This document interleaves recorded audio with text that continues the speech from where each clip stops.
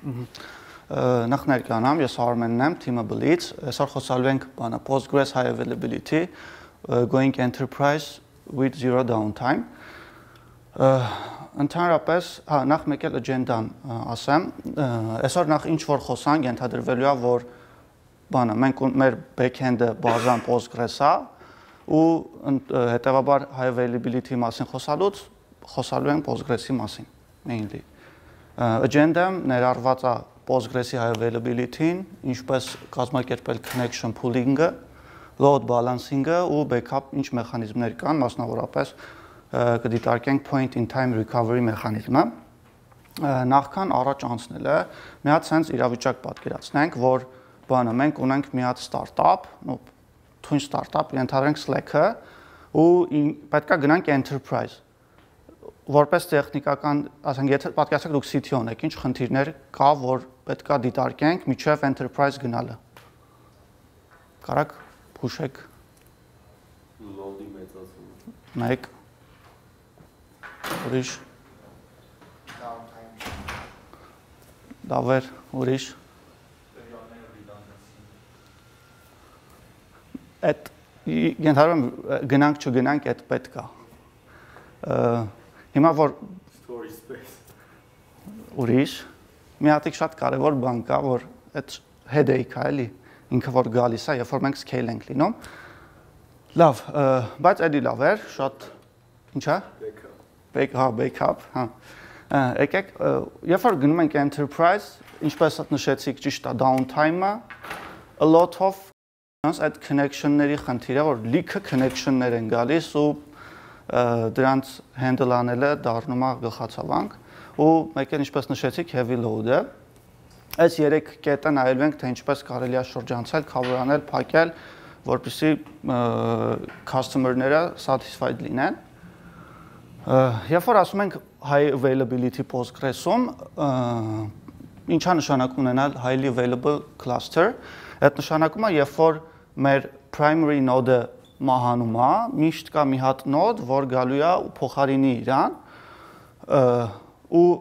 բայց այդ փոխարինելու ընթացքում պետք է տվյալները լինեն consistent, այսինքն եթե ունենք 100 հատ user, որ գիտեմ, իրանց անունն էին փոխել կամ ինչ-որ գործողություններ էին արել, ասենք primary node-ը մահացավ, crash եղավ, այնպես չլինի, որ standby-ին անցնելուց այդ ինֆոն կորած լինի, դա շատ կարևոր է ու բոլոր նրանց համար, ովքեր եթե չգիտեն ռեպլիկացիան ինչա, ռեպլիկան դա դատայի copy-ն է, մի նոդից մյուս նոդը, դա սինխրոն, ասինխրոն էթելը մյուս հացն է ու հետևաբար սովորաբար նաև ասում են master slave, բայց սենց հետո մենք Postgres-ում ընդունված տերմինը standby ասել է,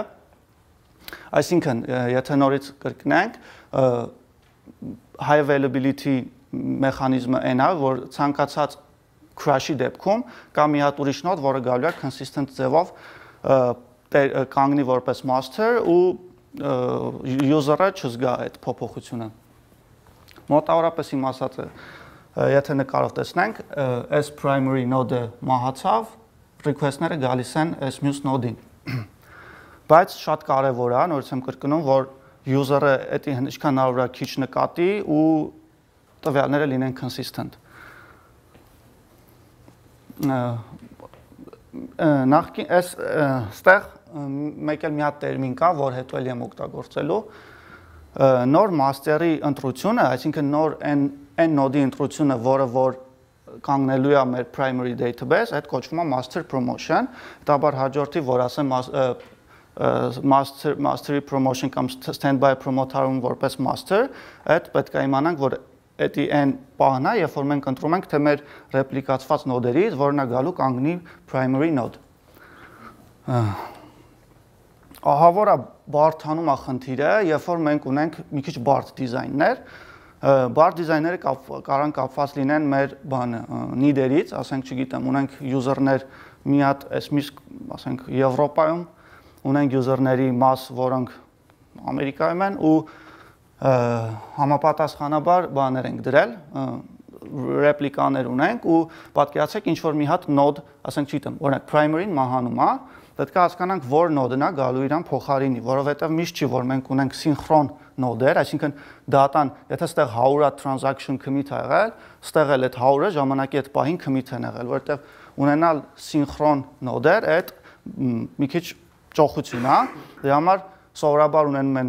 մի հատ սինխրոն, մի քանի ասինխրոն, այսինքն ստեղ նորից խնդիր կա, թե որ նոդն է promote արվելու որպես master։ Մի հատ մեծ սխալ կա, որ շատ են այդ ասում ենք բանը, եթե ունենք ռեպլիկա, ապա ունենք high availability, բայց այդ տենց չի, ռեպլիկան ընդհանրապես մասա high availability, բայց այդ շատ փոքր մասա։ High availability ունենալու համար պետք է ունենալ բանը, replication մեխանիզմը, այո,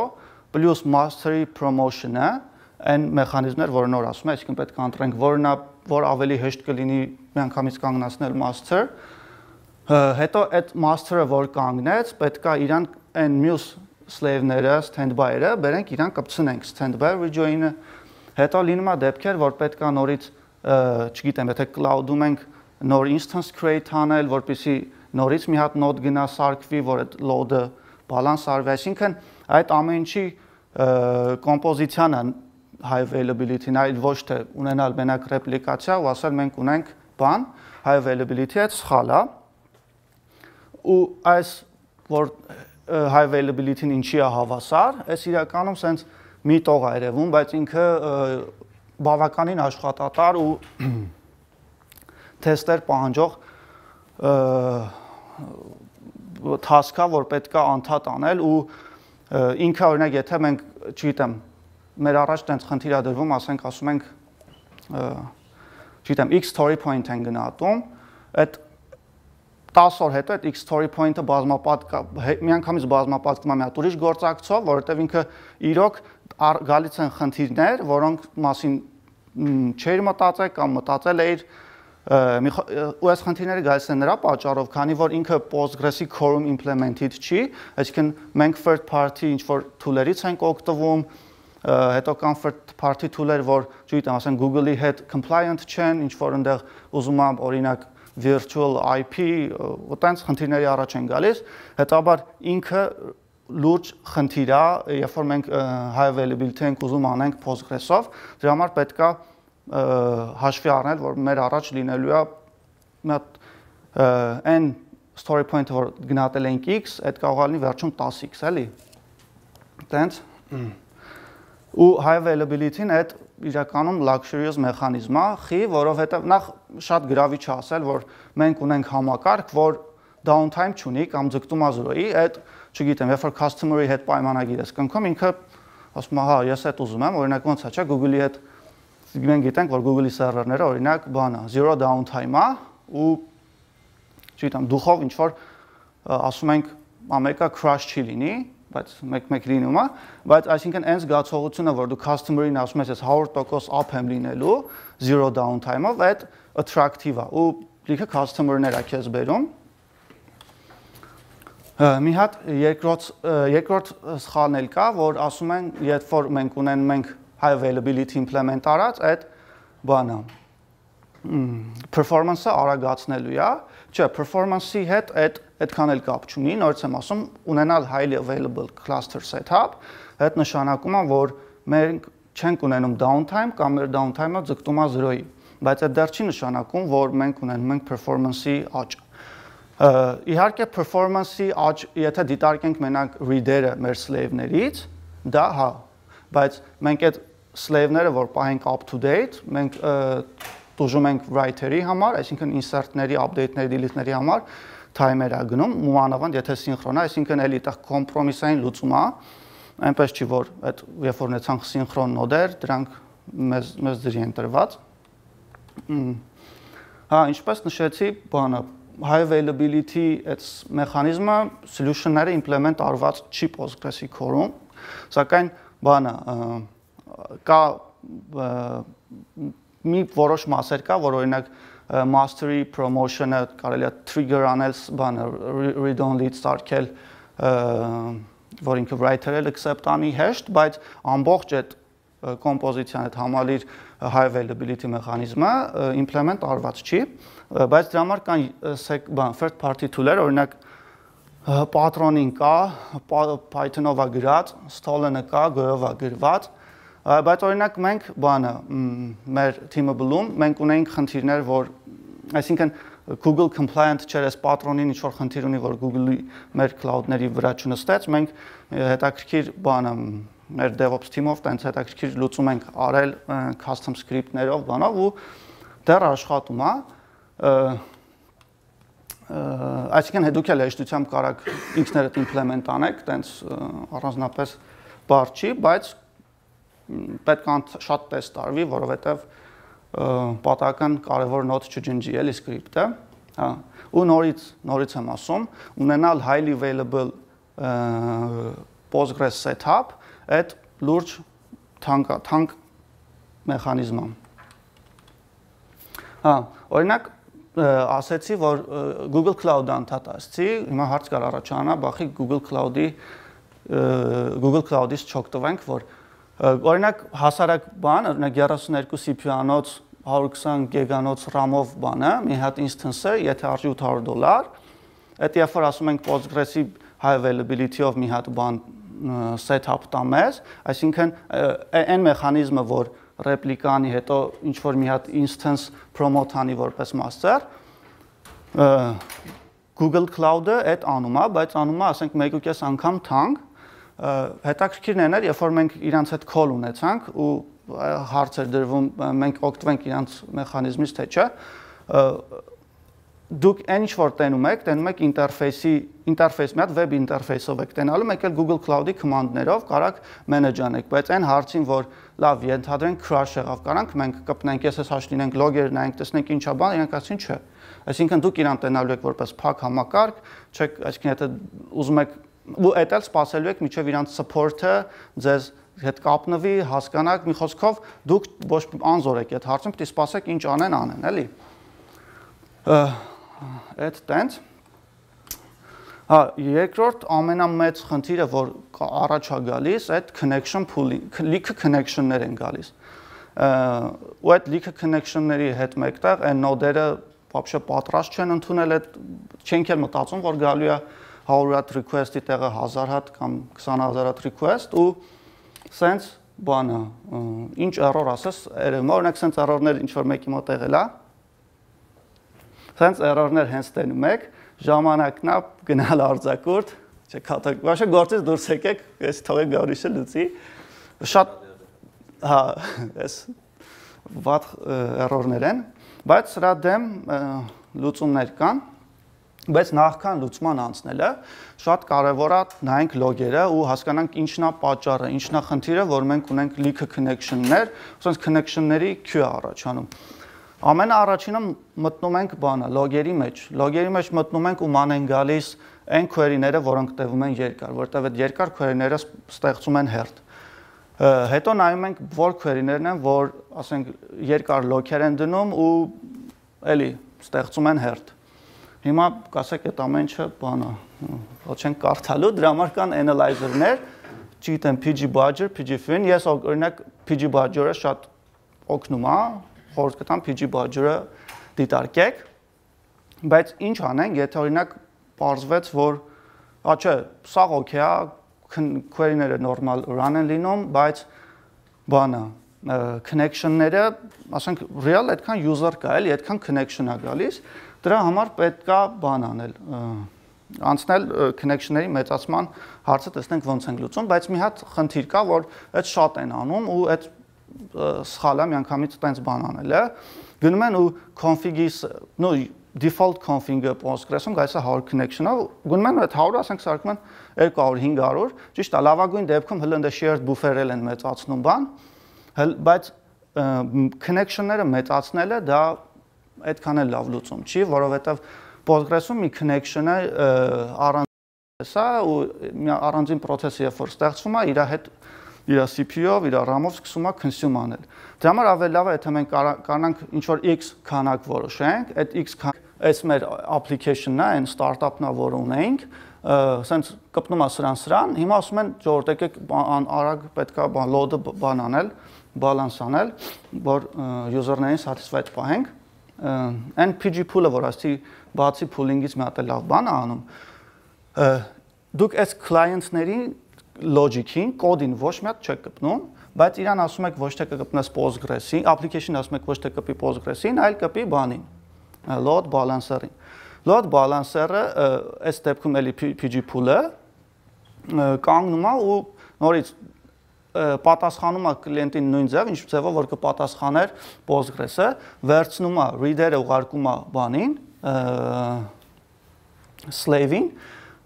իսկ hot standby-ին, իսկ writer-ը master-ին, այս hot standby ինչի hot standby, որովհետև Postgres-ում բանը եթե node-ը կարա ընդունի read-only query-ներ, ընդունված անվանել hot standby ու ինքը ցանկացած բայի կարա promote արվի ու դառնա master։ Եթե հարցեր կան, կորեք արանքում էլ ձեռք բարձրացրեք, ճիշտ է վերջում եք ունենանք ժամանակ, բայց եթե հարցեր կան, արանքում ասեք։ Հա, էլի open ինչ tool-եր կան, բանը hub proxy-ն կա, PG pool-ը կա, ես էլի PG pool-ից եմ օգտվել։ Backup in Postgres, կան մարդիկ, որ production DB engine-ել։ Հա, ես սպասում եմ։ Ոչմ, շատ է էլի պատահում, որ ասենք նստածս մեկը գոռաց վախ, այս ինչ եղավ, ինչ որ production-ի DB ջնջեց։ Հա, այդտենց շատ է լինում։ Հիմա եկեք նայ, ու դրա համար օր առաջ պետք է ունենալ backup-ի մեխանիզմ։ Օր առաջ, այսինքն այս թոքից հետո եթե չունենք գնում ենք implement անելու, երեք հատ մեխանիզմ կա Postgres-ում, այդ SQL dump-ի միջոցով file system level backup ու continuous archiving and point in time recovery։ Հիմա մի հատ ոնց արագ վերաբանցնենք SQL dump-ը, երբ որ SQL dump ենք անում, մենք ինչ ենք անում, ասենք սովորաբար մի հատ ժամանակ ենք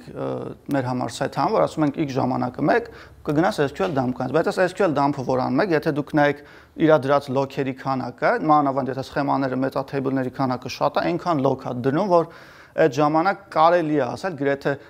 DB performance-ը եկած query-ները տենց կանգնած սպասում են ու հերթակ ուտակվում, հələ էդի ջանդամ, եթե դուք բան անեք, դնեք, ասենք, այնց ժամանակի, որ user-ները շատ չեն կպած բան, էլ այդ տակից կարելի է դուրս գալ, բայց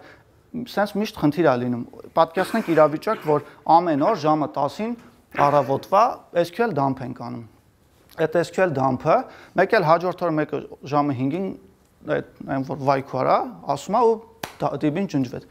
Լավ, կարանք վերականգնենք, բայց կարանք վերականգնենք առավոտվա 10-ի դրությամբ, բայց 5 ժամվա, չգիտեմ, 6-7 ժամվա աշխատանքը ինչ անեն։ 10 տարբեր տեղերից, տարբեր կոնտինենտներից մարդիկ աշխատել են ու այդքան գործը 0-ի ուղարկել, չգիտեմ, կարա բիզնեսի տեսանկյունից տխուր լինի։ Էսա այդ խնդրին կասեմ ոնց ենք պատասխանելու, file system level backup, էդի սենց copy clone-ներն է,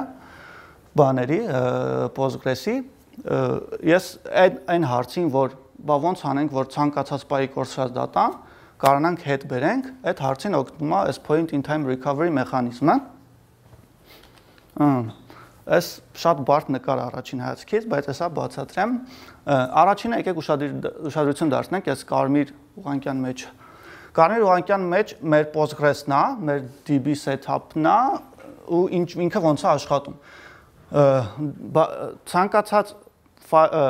data միջև database գրվել է, ինքը բանը, այս vol ֆայլերում արձանագրվում է։ Այսինքն մենք ունենք vol ֆայլեր, որոնք բինարներ են ու եթե իրանք decode անենք, հստակ կարանք տեսնենք, թե insert եղել, delete եղել, ինչ որ եղել է, այսինքն այն բոլոր change-երը vol-երից կարանք տեսնենք։ Այսինքն մեր database-ը, եթե գնանք, չգիտեմ, բան, այնտեղ var-lib Postgres-ի the main, դե կտեսնենք pg vols directory կա, ու այնտեղ եթե բացեք այս vol-երը, բայց edit չանեք, բացեք կտենակ բանը, լիքը բինարնիկներ կան, ինչը, ասենք, ցույց է տալիս, որ այս ժամին էսա գրել, էսի արել, բոլոր այդ action-ները գրված են։ Էսի ժամային ուղղությունն է, հիմա եկեք նայենք backup server-ին։ Ինչա ասում բանը point in time recovery մեխանիզմը։ Տեսեք, եթե մենք point in time recovery մեխանիզմը, եթե մենք կարողանանք database-ի տարբեր ժամերին, օրինակ ինչպես ասեցի, ամեն օր ժամը 10-ին կամ x պահի, չէ, բան ենք անում, մի հատ վերցնում ենք բան, full base backup, այս database-ից վերցնում ենք, copy ենք անում ստեղ, ու դրա հետ մեկտեղ այս vol-երը copy ենք անում։ Նու այդ որ ասի ամեն օր base backup անել, այդ ամեն օր base backup-ը դա կախված է թե ինչքան մեծ է ձեր DB-ին, այդ կարա լինի ամեն օր, կարա լինի ամեն ամիս, եթե շատ փոքր է, այդ լրիվ փոփոխականներ են, էլի։ Հա, փաստորեն ինչ ունենք, ունենք X ժամանակների base backup-ներ, որոնք վերցվել են այս database-ի copy են արվել, ու ունենք լիքը այս vol binary ֆայլերը։ Հիմա այն պահին, երբ որ աշխատող ինչ որ մեկ ասեց, վայ քո DB-ին ջնջել եմ, ասում ես նոր եղավ, կամ չգիտեմ, երբ եղավ, ասում է, բանը եղել է, բանը, չգիտեմ, ես ինչ է, փետրվարի 1-ին է եղել, բանը, ժամը 2-ին, ասում ես, օքեյ, վերցնում ենք այս base backup-ը, ու սրանից հետո vol-երը վերցնում ենք, sense տոп շում ենք, ասում ենք, խնդրեմ։ Էսի քո բանն է, այսինքն վերականգնում ենք այն վիճակը, միջև ինքը ջնջել էր։ Այսինքն էսի այն մեխանիզմն է, որ մեզ թույլ է տալիս, նո հանգիստ չջնջել, բայց այն մարդկանց համարում ոնց սովորություն է, գոնե հետ գալու ճանապարհ թողնում ենք։ Ինչ թուլեր կան։ Այդ իրական այս Postgres-ում այս հարմար է կազմակերպելը, իրական նույնիսկ ձեռքով սկրիպտներ կարան գրենք բան, բայց շեշտ է դի, բայց օրինակ ես բարմանից եմ օգտվել ու թույն աշխատում է, կարեք բան անեք, էլի թուլ կա, բայց ես խորտ կտամ բարմենը, հա, այսքանն է նախատեսել, եթե ասենք հետո էլի հարցեր կունենակ ուզենակ կապնվեք իմ հետ, տեսնում եք իմ email-ը, կարա գրեք, կապնվեք, շփվենք, չգիտեմ, եթե բարդ արխիտեկտուրաներ կա, ուզում եք դրանք խնդիրներով իրար հետ շփվենք, խնդրեմ, feel free to contact me, իսկ նենց լսում եմ, եթե հարցեր կան, սիրով կպատասխանեմ։ Մի հատ սլայդ ունենք, որ ցույց էր տալիս stand-by մանը մի հատ սինխրոն էր մանը replicate անում, մի քանի հատ ասինխրոն։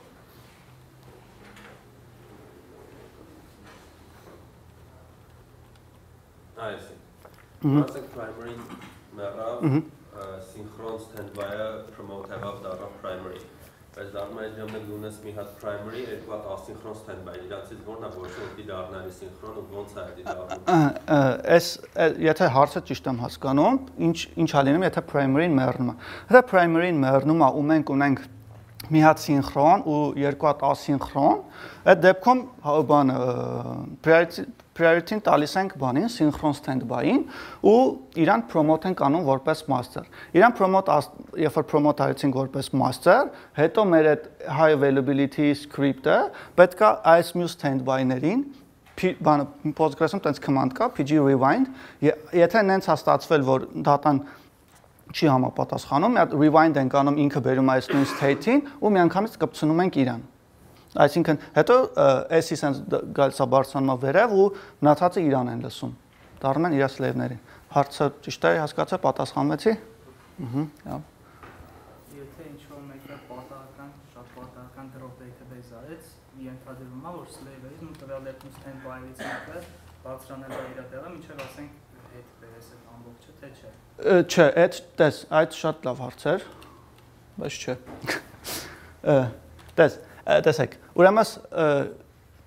ասեք գնամ այն load balancing-ով, էլի, հա։ Այս սցենարիոն, երբ որ բանը, պատկերացրեք, այս կլիենտներից մեկը դուք եք, ու եկաք այդ բանը execute արեցիք, drop database, ես եմ ինչ, չէ, գալիս ստեղ ջնջի, քանի որ այս ռեպլիկացիա, իսկ ռեպլիկացիան այսի չէ, copy անում data-ն, միանգամից, եթե սինխրոն էլ եղավ, միանգամից ստեղ էլ է drop լնելու, դրա համար ուրիշ բան չի մնում անել, քանի դե բանը, backup-ը։ Այդ երբ որ stand-by կանգնում է master, այդ այն դեպքի համար, երբ որ օրինակ, չգիտեմ, այս instance-ը գլխին մեծարի տնկավ, crash եղավ, չգիտեմ, չեք կարող նույնիսկ SS հաշվնեք իրան, այդ դեպքում իրան պետք է բարձրացնել, իրան սարքել master։ Ինչ հարցեր։ Իսկ ինչ խորհուրդ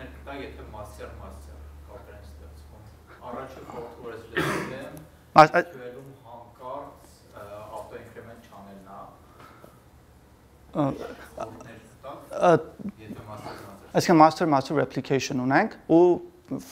node-ը fail լինում։ Հա, setup-ին անց։ Դասեք master bookardon եք, ինչ tool եք օգտագործում։ Ես tool-ը չգիտեմ։ Հա, դասեք, եթե բան եղավ, երկու master replication ունենք, ու ինչ որ node-ը crash եղավ, էլի պետք է մեկը բարձրանա, արագ sync արվի, էլի connection արվի ու իրար հետ բանը լինի, իրար ասեն համ դու ես source target, համ դու ես source target, եթե bookardon-ը այտենց է կազմակերպվում, ու էլի պետք է բան անել, իրար մեջ connection-ներ տալ, իրար լսել, էլի այսինքն պետք է instance-ը բարձրանա, instance-ը sync արվի, rewind-ով կամ չգիտեմ bookardon-ի copy-ներով, որ սկսեն իրար մեջ իրար լսելը։ Եթե ուրիշ հարցեր կա, չգիտեմ, բանում կարանք տանք, սա դուրս կգամ միջանց, խնդրեմ ազատ մոտեցեք։ Շնորհակալություն։